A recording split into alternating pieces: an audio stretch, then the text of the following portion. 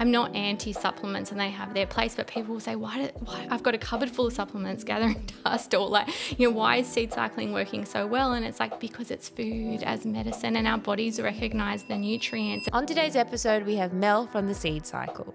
I've been using these products for the last month and I have been obsessed. My skin actually feels like it's glowing since using them, and it's such a good way to add more nutrients to your breakfast or your salmon at night. I'm so excited to pick Mel's brain all about seed cycling and hormone health. I know you're going to love this episode.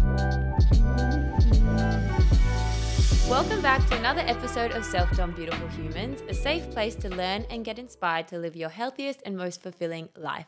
I am Dom, your host, and I feel so grateful to be living my passion, getting to interview inspiring and knowledgeable guests. Today's episode is all about hormones, and more specifically, the power of seed cycling.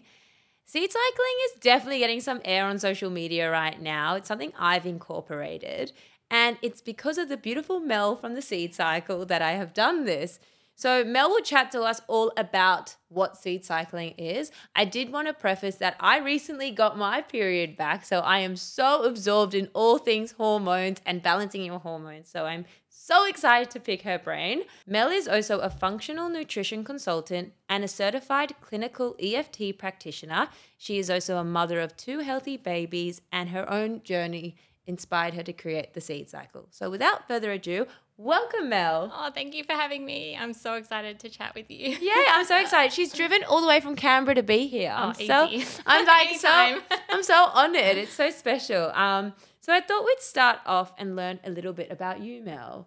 What is your story? How did you get into seed cycling? Oh my gosh. Well, I have to say that seed cycling and even just hormone health was not my passion, and it was really, it was something that I did not find sexy. I wasn't interested in, but it really came to me out of necessity. I was working with women to help them heal their relationship with food and their bodies, and I was priding myself on this holistic approach, and we were going into gut health, and I was very into microbiome. This was like 7-8 years ago, 9 years ago.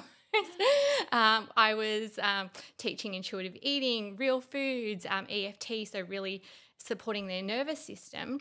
But there was this commonality with the symptoms, and it was things like PMS, hormonal acne. I had a client who was on the pill but didn't want to be, but was so frightened to get off because she was like, my skin's going to break out, my period's going to be painful again. I had women struggling with perimenopause symptoms, and so there was this commonality of hormone imbalance. And I just knew, like, if we don't address the root cause of the hormone imbalance, we're not going to get to the goal. We're not going to get to the weight loss goal or the clearing skin or the performance goal, the increased energy goal. And so that's when I started researching.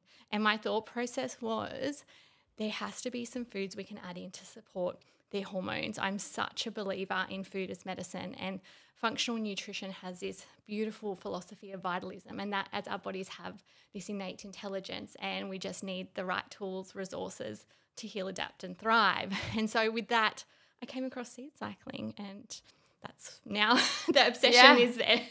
Well, we were literally just talking off mic, and I said to her how, first of all, as a woman, I had no idea about our cycle. I just thought, oh my God, I hate the 7 days I bleed. And now I'm obsessed with it. So I completely understand what you're saying. It wasn't your passion like so long ago, and now you're absorbed in it, because I really, really relate to that. I want you to define seed cycling for those who don't know. Okay, so we can say it's like biohacking your menstrual cycle. It's a functional food, and I know it's trending right now, which is great, but it's actually an ancient practice with roots in Ayurvedic medicine, Chinese medicine, and it's basically using food as medicine.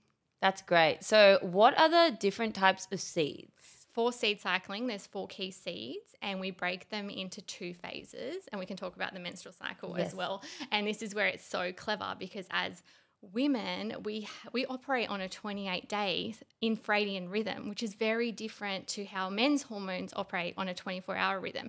And seed cycling takes this into account. So we're having flaxseed and pumpkin seed in the first half of our cycle, and sesame and sunflower in the second half of our cycle. And two really important things with seed cycling is the therapeutic dosage, which is a tablespoon of each, and we're grinding up the seeds. And that's because we want to access all the nutrients inside, and especially like flaxseed and sesame seed, if you have them whole, they're just going to go straight through. Oh my God. Okay, I need to say something a bit TMI here. Do I want to say it? Yes. So basically I used to always get colonics. Yeah. And you could see the seeds in full coming out of your bumhole. Like, oh my God, it's so true. When you don't crush your seeds, they just go right through. Why? Right through. Yeah, why? Because your body can't access and can't, because the shell needs to be cracked. And yes, like the pumpkin seeds and some sunflower seeds, like if you chew them really well, then your teeth are doing that. But they're so small. Yeah, you don't chew them. No. And when we're looking at the studies and, to the experts who are using seed cycling as a protocol, the doctors, they're talking about the seeds being ground. So yeah, okay. I always recommend that. Okay, so let's dive into the menstrual cycle. I feel like you're the best person to ask about it. What are the 4 phases for those who don't know? And then you can go back to ways we can incorporate the seeds. And also about the estrogen, I've got many questions. Sorry, I'm like bombarded. Let's start with the menstrual cycle. Hit us. Yeah, let's do it. So our menstrual cycle has 4 phases. Who would have thought? Like, oh my God, I know. Honestly, like I didn't know until like January this year. I'm 29 years old. That's insane. Yeah. Well, I think about like even through my nutrition studies, like I was talking to women about their food based on just like have this every day, and yes, diversity, but like we actually have different nutrient requirements in different phases of our cycle. It's insane. Yeah. So, but then you said it's ancient knowledge, right? Like we've known about this, but why have we not been taught this? Yeah, well, I spend a lot of time looking at throughout history and like menstrual cycle education, and we did have like the red tents where we used to menstruate together on a new moon and ovulate together on a full moon. And then, there was like secret women's business. So, girls were taught by their mums, by their aunties, by their grandmothers. And then there was this time where it became taboo and we stopped talking about it. And our parents or our, the females in our life stopped telling us about it. And so I've just heard so many stories from women saying, I got my period when I was 12, 13 and I thought I was dying because I saw blood. I had no idea, and so I see a change now. And, with my daughter, like it, we talk about it like it's normal, and it is, and it's part of being a woman, and it's exciting, and it's your superpower. And when you get your period, we're going to have a period party. Yay, I love that. Yes. So, but, when we think about, or many of us, when we think about our menstrual cycle, we just think like when we're bleeding. But and that is one of the phases. So our menstrual phase is when we're bleeding, when our uterus is shedding its lining. But then there's 3 other phases, like I said. So there's the follicular phase, and this is usually from anywhere from basically after you've bled. So from day 3 to 7 all the way to ovulation, which is when we're fertile. And so our follicular phase, this is like our awakened state. This is like, so if our menstrual phase is like our inner winter, our follicular phase is like our inner spring. So we can feel like we have a lot of energy. For me, this is like my get shit done phase. Like I'm going through my to-do list. I'm like, I want to clean out my pantry. Yeah. Like, I have a lot of energy in this phase. In terms of nutrition as well, like I'll find that I'm not as hungry. I'm not super interested in food, but I do like to focus on protein and healthy fats during this phase. And then when we move into ovulation, and this is like our peak. So this is when we're fertile. Like for me, I feel shiny. I feel confident. I know you were saying that to me. Like, so I was like, I'm ovulating. I'm feeling really good. And you're like, you feel shiny? I was like, yeah, I feel shiny. I love that. Oh, and like for me, ovulation, I just want to like be with my friends and my family. I'm like cuddling my kids. I feel very giving during that time. Oh my God. I literally, because Tom, my partner, was away and he came home and I was looking at him and I was like, why do I love you so much right now? And I was like, oh, because I'm ovulating. Makes Isn't sense. it so cool? And my dog even. I'm like, I love you so much. Yeah, I'm ovulating. I'm nicer when I'm ovulating. Oh, yes. Yeah, we are. And it's such a beautiful time to experience. And I find even when I'm podcasting and doing like workshops, it's just so easy for me to give and show up when I'm ovulating. So, we can talk about like scheduling things in and work if you can around your cycle. Like, why not use that to your advantage? And then we have our premenstrual or our luteal phase. And this is where our energy starts to dip. This is where our hormones are dropping to then move into the next cycle and preparing for that period, that menstrual phase. And for many, it's a time of, I guess, like, I feel a lot of self-criticism during this phase. It can be a really hard phase. I find I'm craving a lot of carbs, and this is because we actually have a higher energy requirement in this phase. And I just find I need to be out in nature more. I need to be a bit slower. If I have had a full day of meetings, I just need to schedule a little bit more time for myself during this phase. And, I guess our modern world isn't set up for this. It's all very much go, go, go. But when you can use this phase to release and, because you are going to physically release when you move into your menstrual phase and really take for yourself, like it just makes things so much smoother. And then also really focusing on like nourishing yourself, like having that sweet potato, having that rice, having that sourdough to help with that, I guess, dip in estrogen and progesterone. And so we can talk about the hormones as well, because they play a huge role in as well as the nutrient requirements, those mood changes and the energy changes. Yeah, I definitely want to dive into the hormones because from what I understand with seed cycling, different seeds have different amounts of estrogen in them, which helps with, is this correct? Yeah. Which helps with your body when it's dipping in the hormones. Yeah, it's just so clever. So these seeds carry vitamins, minerals, essential fatty acids, and the seeds in the first half of the cycle, so the flax seed in particular and the pumpkin seeds, are helping the body with the production and elimination of estrogen. Yes, that's what I was reading up about. I was like, I'm butchering this, but it's something like that. Yeah, and this is because those seeds have lignans, which are a form of phytoestrogen, and we have estrogen receptor cells all over our body, and when we're having these lignans, it acts like a plug and plugs that receptor what to do. So and tells that receptor what to do. So it works really intelligently on a cellular level. And so, for some it might be block that production of estrogen, your body's making too much. And for others, that message might be make more estrogen, you need more. The zinc as well in the pumpkin seeds, the iron, the magnesium, the omega-3s, particularly in that first half of the cycle, are really setting you up to produce healthy estrogen. In the second half, the nutrients in the seeds are supporting the production of progesterone. So progesterone is like our calming hormone. It's our sleep hormone. I like to say it's like the Michelle Obama of hormones, like strong, confident, but also like really grounding, or it's like a cozy fireplace. Yeah. And when we don't have enough and we're not making enough progesterone, it can be really hard. It affects our mood, it affects our skin. And so this is where when we're having enough, when our body is producing the right amount of estrogen, then that flows on and supports the body to produce enough progesterone. Particularly in the sunflower seeds, they're really high in vitamin E as well. And this is why I think people say within the first month, oh my gosh, my skin's glowing. This is why we see so much of that hormonal acne clear up as well.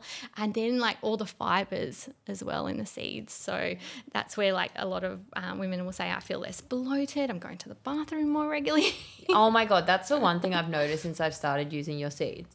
My digestion, it's working very well. I wanted to talk about the pill. Because as you said, you've had women in your clinic who were on the pill, they didn't want to be on it, but they were just so petrified of the side effects. Can seed cycling help with balancing your hormones post-pill? Yeah, and even before that, like we talk a lot about preparing your body to get off the pill. Which I didn't do very well. I've been lucky, actually. It's been okay for me, but I feel like I just went cold turkey. Yeah, and that can be really hard because, you think about the pill shuts down the production of estrogen and progesterone in that cycle. It also depletes your nutrients. So to prepare your body for that change, the nutrients in the seed. So the protocol is to start seed cycling at least 3 months before you're going to get off. But if you haven't, that's fine. Just start as soon as you can because it's going to help build up those nutrients. It's going to help your body remember that cyclical rhythm. And so, we have people coming to us going, oh my gosh, I was so scared, but having something, I guess, tangible I could do to prepare my body, starting to understand what life is going to look like with a cycle again. Because when you think about it, like when you haven't been cycling through those phases, you can feel pretty neutral. And then when you get off the pill and you start cycling again, you've got like menstruation, which can just feel like you really want to turn inwards. And then you go from that to like follicular, where you've got all this energy and you just want to get shit done. And then you go to like, I just want to love everyone. And then you go to like that dip of like, oh my gosh, I don't have as much energy. Like that can be overwhelming in the beginning. So educating yourself and understanding what life is going to look like and what your hormones are going to be doing post pill. Yeah. I wanted to talk about fertility as well with the seed cycle. Have you had some beautiful messages from people or results from people who have used the seed cycle and their fertility? Yeah, one of my first clients fell pregnant that I was trialing seed cycling with right in the beginning, fell pregnant quite quickly after starting. And she was like, I think it was the seeds. Wow. Do you know what I think as well, just the whole time you've been speaking as well? I'm such a big believer in ritual and routine. And of course the seeds work because they scientifically, you're actually showing that they help with the progesterone and estrogen production in your body. But it's also you using those seeds every day and like telling yourself that you're doing something good, that you're aware of your cycle. I feel like that has a really beautiful flow-on effect to your fertility or getting your period back or whatever it is, because you're dedicating time to you. It's like an act of self-love by seed cycling. Yeah, and connecting with nature. This is where like I'm not anti-supplements and they have their place, but people will say, why I've got a cupboard full of supplements gathering dust, or like, why is seed cycling working so well? And it's like, because it's food as medicine and our bodies recognize the nutrients and it's all of that. And a huge component of it is that we're adding something in that's going to help. So often with nutrition, it's like, can't have dairy, can't have gluten, can't have refined sugar now, can't have, eggs are bad apparently, according to TikTok. Yeah. Whereas when that really puts you into scarcity when you focus on like, what can I have, nourishing my body, using real foods and real nutrients. I've got to tell you a story. So I was training a GP clinic, which is so exciting on seed cycling. Oh, wow. So they're going to stock it? Yeah, not stock it. So the GP clinics that we work with, I guess, offer like not a prescription, but like a suggestion, and they give they give their patients like a fact sheet on seed cycling, which is amazing. And that's because the research is catching up, particularly in seed cycling and PCOS. But one of the GPs said to me, oh, so you fortify the seeds with those vitamins and minerals? And I was like, no, those seeds already have them in there. Really? But I've also heard that conventional doctors haven't really studied any nutrition, so I also don't blame them for not knowing that. No, and we're so happy to be in that space and to be able to train. But I think that there's this disconnection with like how incredible real food is and from nature, and like going back to your points, like that creating that ritual, that body literacy of understanding where you're at in your cycle and how to support yourself, and then the nutrients supporting from the seeds supporting you in that cycle. Like there's just it's so many benefits. That's why I love having people like you on, because you know this stuff, the ins and outs, but you're explaining stuff in a way that anyone could understand. I think it's so important to realize that knowledge is truly our power. And the more you understand the nutrients in different foods, and it's not about taking things away, it's about adding, just like you said, like add your seed cycling, add your more fruit and veggies, add your high quality protein. It has such a beautiful flow into your life. And I pray that it helps someone's fertility if they've been struggling with that. And I pray it helps someone maybe get their period back. But it's just like knowing what it's actually doing for you creates this mind-body connection. Like I feel like when I pour my seeds on my granola bowl, I'm like okay, I know I'm doing something really good. I know this is going to help my body. And as I said in the intro, I've recently gotten my period back. So this is the first time in my whole life, because I went on the pill 13 years ago, where I'm actually doing things with my cycle. I feel so connected to my feminine energy. It's such a special, I just feel like being in my feminine is my most powerful tool. I love that you're sharing that as well, because I do often hear women say, like, I hate having my period. It's inconvenient. Oh my God. I got my period for the first time at the airport like 2 weeks ago. I came out of the airport bathroom and I screamed, I got my period. The whole wait desk near the check-in were like looking at me, and I was just so excited. I felt so in my feminine, and I think the more people talk about it, the less people will feel ashamed of it. It's a really beautiful thing to be in your feminine. To bleed is powerful because it's like your fifth vital sign. It's showing your body is working. I was so proud of my body. Oh, I love that. I love that so much. And I'm sure you hear stories like that all the time, and that's a testament to you and your product. I had a woman say to me when she got off the pill, I feel like I can see in colour. Wow. And I was like, oh. That's insane. I feel like a lot of people can relate to that. I want to talk about back into the seed cycling and ways we can incorporate seeds. So I've been loving it on granola bowls, but what are some other recipes we can do with the seeds? Yeah, oh my gosh. That's like my one thing. Like on Instagram, I'm like, I'm going to show you so many ways you can seed cycle. You will never be bored of seed cycling. That's great. So yeah, like granola bowls, like on top of yogurt, in salads, like even with like sourdough, avocado, eggs, and then you add your seeds on top. So you can make like bliss balls. We have biscuits and brownies that have the seeds in them. We have new protein mixes as well. Mel came over and she gave me these. So I've been using the seed cycle, which is the seeds, but these are like a biscuit mix and a brownie mix with different parts of your cycle. I'm so excited. It's so rainy in Sydney right now. I'm like, gonna make these. Like, can I make both? Like, why not? So I think it's incredible what you're doing.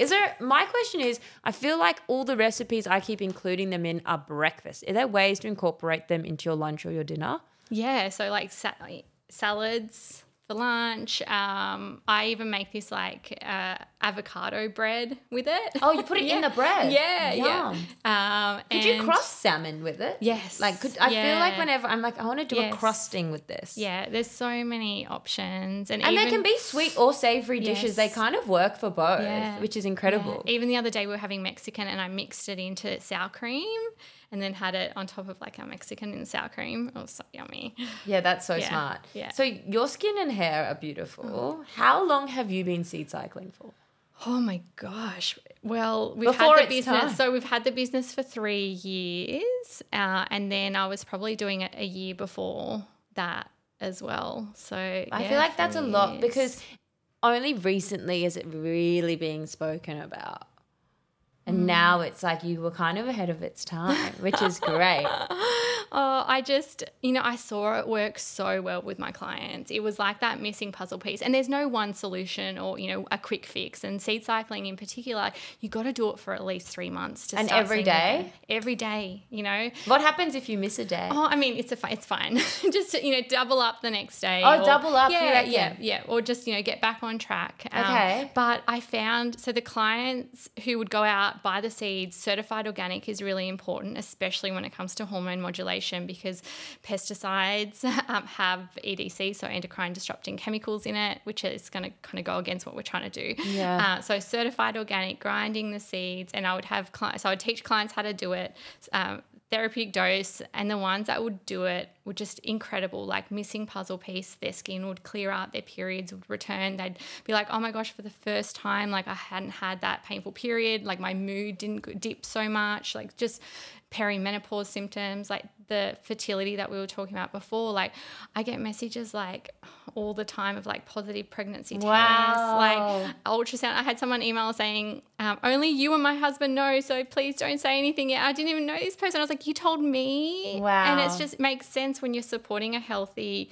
menstrual cycle, healthy estrogen, progesterone, healthy ovulation, then that's going to obviously increase your chances of conceiving. With that, do you think that they should be selling seeds at different like doctors or skin boutiques because you're saying it's so good for your skin? Would you like to seed cycling to be prescribed for people who go in with acne or who go in with a gut problem? Yeah, we went to the Beauty Expo last year in Sydney and we were welcomed with open arms. It was madness. Like, so many clinic owners were coming to us saying, we are seeing so many women with hormone imbalances, the hormonal acne, and telling us about like struggling with perimenopause symptoms, and we want to offer a holistic approach. And so we are collaborating with skin clinics, and I just love that so much, that they really care for their clients and want to offer this holistic approach. I just saw it work so well. And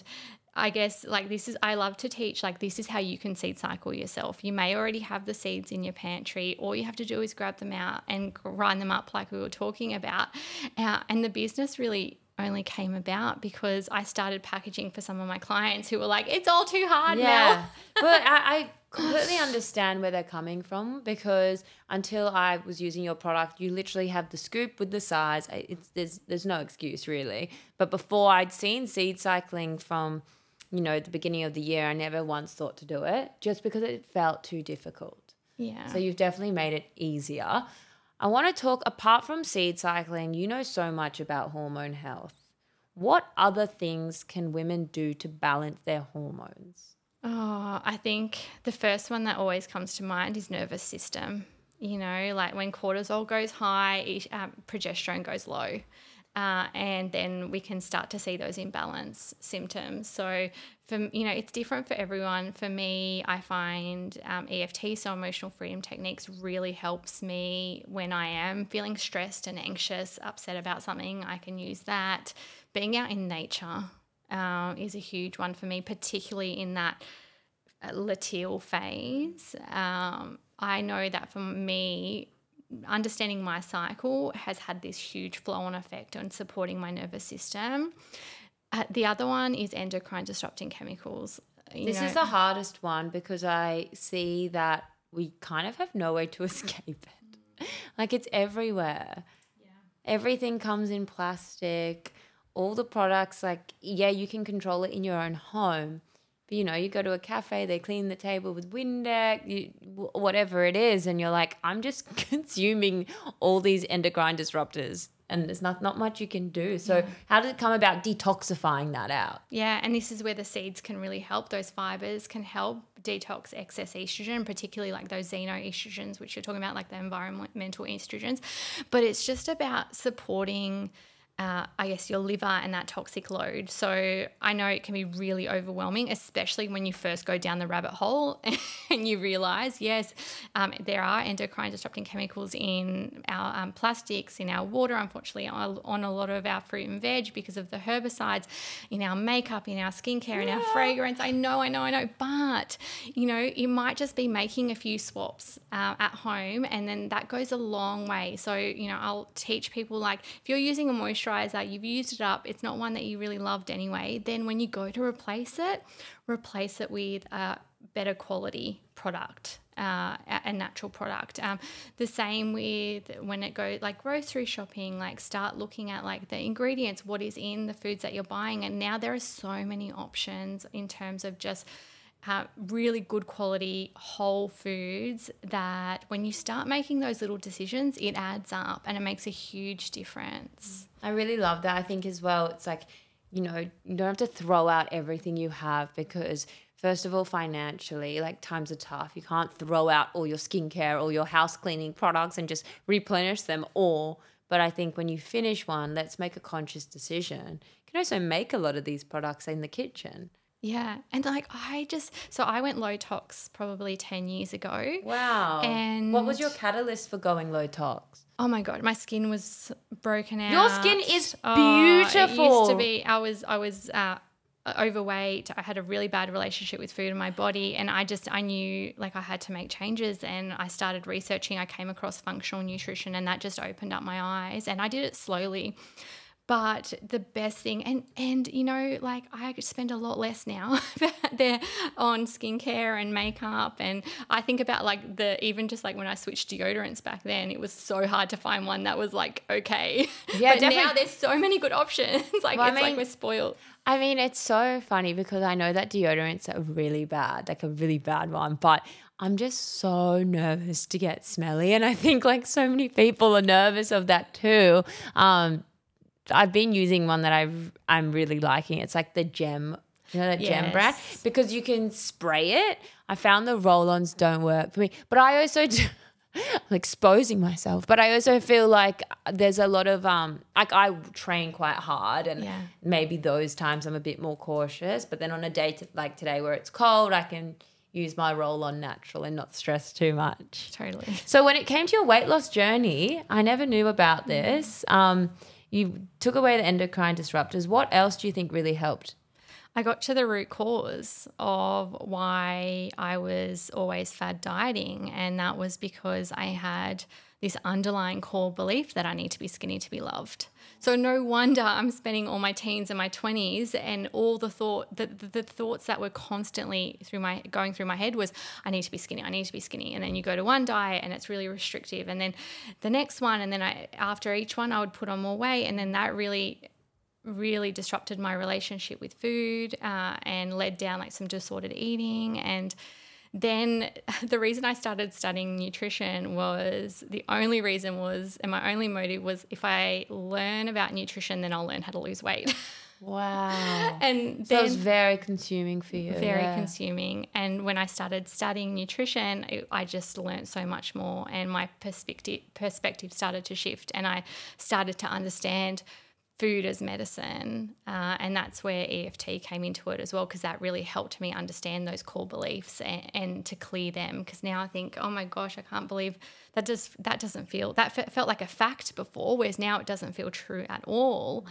And intuitive eating as well. Like I remember having this moment where I was like, oh, so I have the answers. I don't have to do that lemon detox diet or listen to that, that cabbage soup diet. Like I have these hunger fullness cues, and if I listen to them, that's going to help me manage my weight. And it did hugely. I think we all have a narrative that we tell ourselves as well. So you would have put a narrative to the person that you were, and then the next day it's like you need to choose a new narrative. And that's why I'm so big on the words that we speak to ourselves become our life. And just like you need to rewire that.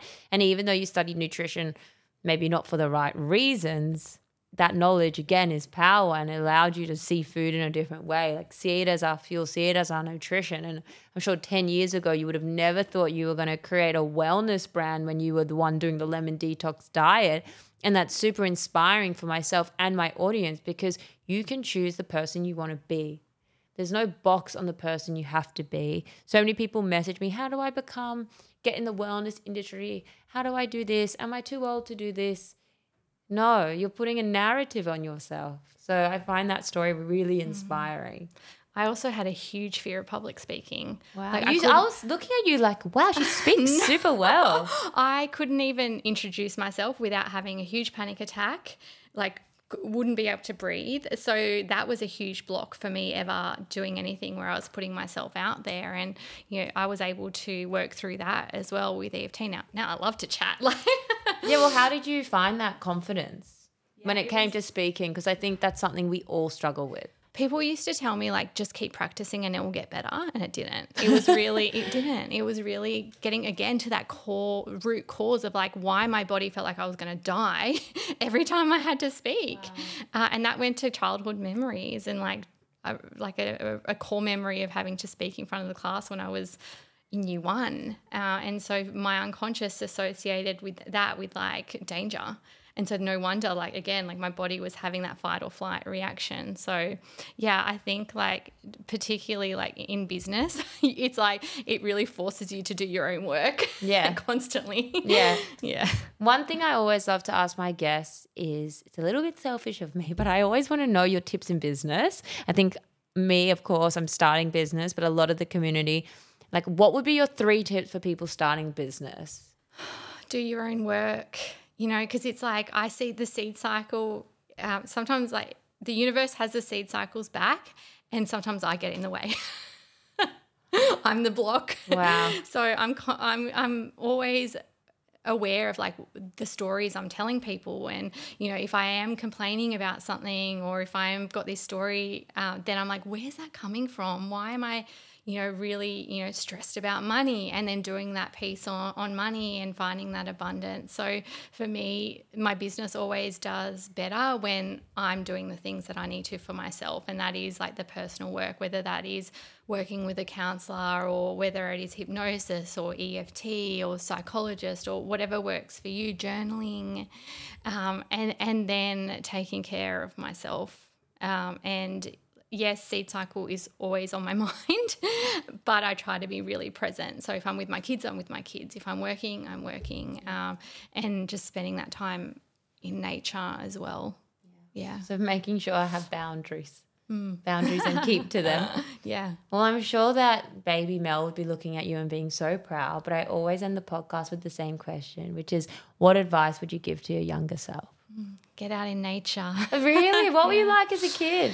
I guess I was, but I didn't feel that connection. Yeah, and not as much as I needed to be, and particularly through my teen years when things got really hard. I think if I went out and did some slow walks in nature every day, like I think I would have been able to heal a lot quicker and work through and find the peace that I have now. Yeah. Well, you have such a beautiful, calming, grounding energy, Mel. Like, such a pleasure to have you on the mic today. If you haven't tried seed cycling, the seed cycle is a great way to do it because it's already packaged ready for you with the measurement and they're grounded. I've really been loving it, and I'm so excited to try these brownies and cookies that you've given me. So thank you so much. So if you want to try the seed cycle, I have been given a special code. Use SelfDom at checkout and you'll get 15% off. And if you make any recipes with the seed cycle, make sure to tag us so we could see it because we love seeing all the yummy recipes. And yeah, I hope you enjoyed the episode and I'll see you on the next one.